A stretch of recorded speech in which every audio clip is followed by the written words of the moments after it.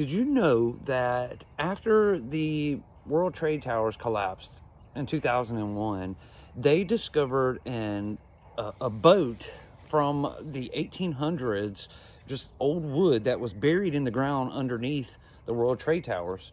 They did testing on it and discovered that the boat was from Pennsylvania, and they believed that at one point in time where the World Trade Tower set, that was water.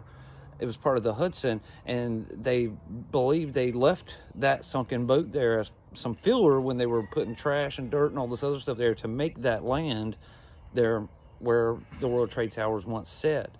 This is incredible. I'd never heard this story before, and it's baffling to me that I had never heard it. This should have been a big deal. They found this old ancient boat under the World Trade Towers.